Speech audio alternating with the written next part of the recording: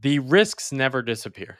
Even now, the risks are still like clear, obvious, and I feel them. And I do have some I basically have like mini existential crises now rather than this abstract worry about, oh my God, what will happen if I take a leap?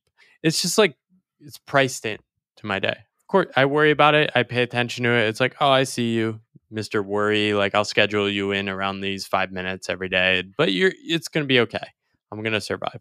What tips the scales for people is not figuring out how to manage those worries.